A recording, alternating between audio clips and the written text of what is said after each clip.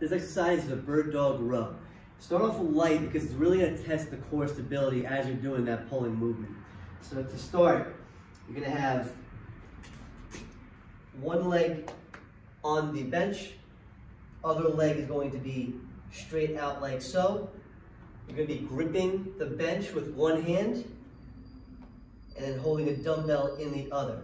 So the first thing you want to do, focus on stabilizing your spine, keeping the hips neutral so you're minimizing any rotation that's going on.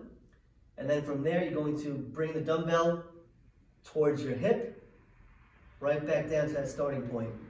I find the slower you go, the easier it's going to be to maintain your balance as you're performing that movement. So whatever knee is on the bench, that's the side that you're holding the dumbbell on. And just to add one thing to the mix as well, you're going to squeeze whatever glute of the leg that's going back. So if my right knee is down, I'm squeezing my left glute just to keep the hips neutral.